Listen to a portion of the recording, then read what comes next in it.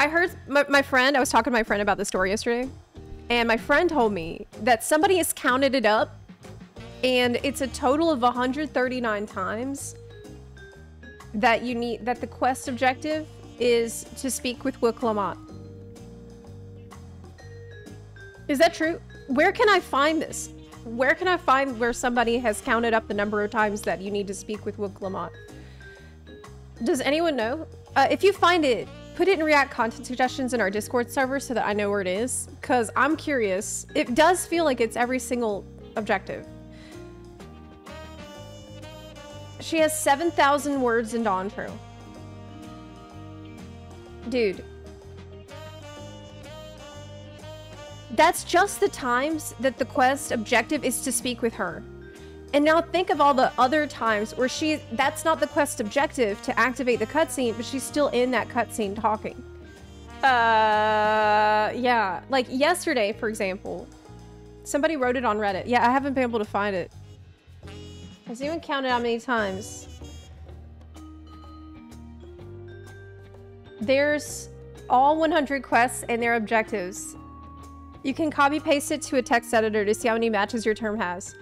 Total of 139 speak with WUK LAMAT and other variations, with total of speak with objectives being 369. So when you speak to someone, it's a 38% chance it is with WUK LAMAT. 139 times. Oh, man. 30 objectives where you talk with NPCs or interact with items. AKA the, let's split up the gang and gather some definitely useful information. Well, I don't want to look too far into this because there might be spoilers in it, but yeah. I'm not surprised because yesterday, let me ask you this.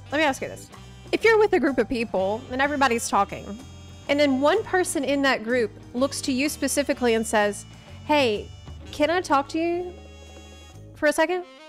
What does that mean? What do you think they're implying? What are they actually asking you? It means, can we talk in private? That's what that means when someone asks you this in a group setting. It means a one-on-one. Exactly. Exactly. And Kona asks you to do this. He's like, I just want to talk to you for a second. You, specifically. And WUK's like, oh, I'm coming too. And Kona's just trying to show you the job armor that he's set up for you with his Charlian connections. And there's no reason at all that WUK needs to be there. Zero. None. But she's there. And Kona's like, yeah, so I got this set up for you with my Charlian connections. And WUK is right behind you. And she's like, yeah, wasn't that so nice of Kona to do that for you? That's all she adds to the conversation. She's like, yeah, wasn't that so nice that he did that? He's so nice. I'm just like, girl. Please. Please. Please. He wanted to give us a gift. That was between me and him. It's like, yeah, it feels very clingy. I just need space. I just need space. And I really think that, it doesn't matter how likable they made this character. This could have been the most likable character in the entire game. That was written amazingly, that everyone loved. And if they did this to any character in the game, everybody would be annoyed as f. Because she's constantly there. At all times. Every time I look around, she's there. Someone asks to speak to you in private and she's there. She's always there. It's like, it's so exhausting. This has nothing to do with her as like, the fact that she's a boring character, you know, that adds to it. But even if she wasn't, even if she was not a boring character, the way that she's written in is, yeah, they did her a disservice. I agree with that. I felt like that from early on. I felt like they kind of did her dirty. because I liked her a lot in the beginning, and I was excited to go on adventures with her and spend time with her, but I just got so fatigued that I've now reached a point where I want time away. I've never had this experience in a game before. I've never gone through this in a story before where I felt like one character was always at my butt. Yeah. Yeah. I think that if she had been more of a side character, people wouldn't have any problem with her. Really. I really don't think that it would have been an issue. If she had just been written normally. It's bizarre. It's bizarre what they did. Yeah, I mean, we saw this poll, this unofficial poll of Japanese players of who's the top 10 most popular characters. WUK was not in the top 10 at all. And this is insane considering how much time you spend with her. So I think that this is something that's kind of universally felt.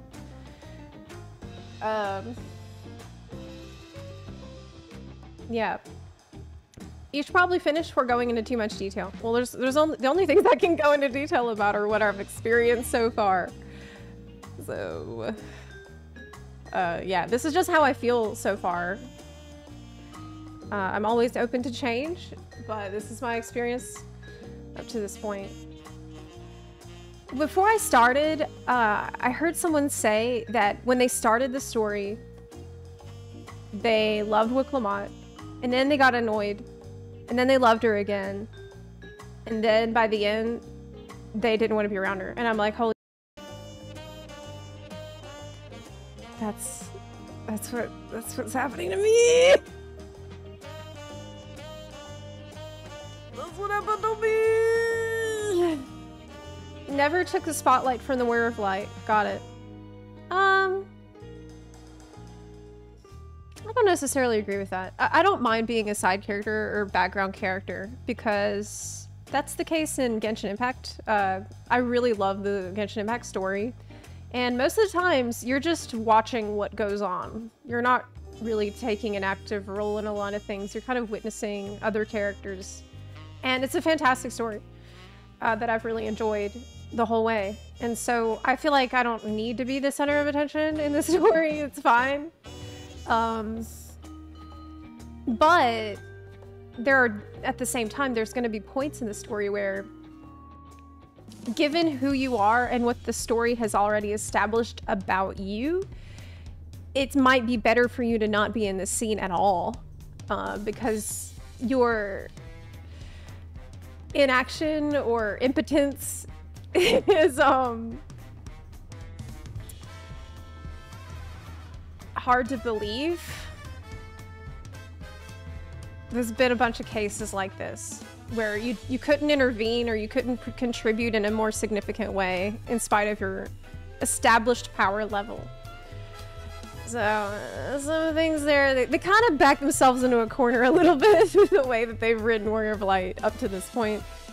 It's one thing to take the spotlight, but the issue is that it feels that every character acts out of, well, character to make her shine. Yeah, I do agree with that. I do agree with that. Of course, I'm going to be putting all this into all my main concerns into my summary video. But yeah, at a certain point, I felt like all of the writing was there to serve uplifting her as a character to the point it suppressed the personalities of everyone around her. It was very strange at certain points. It was weird. It was weird.